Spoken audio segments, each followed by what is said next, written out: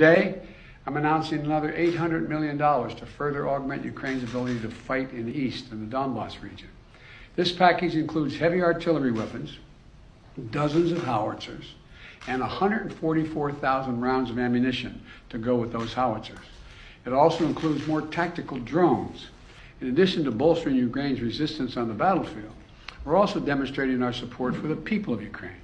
Today, the United States is announcing that we intend to provide an additional $500 million in direct economic assistance to the Ukrainian government. This brings our total economic support for Ukraine to $1 billion in the past 2 months.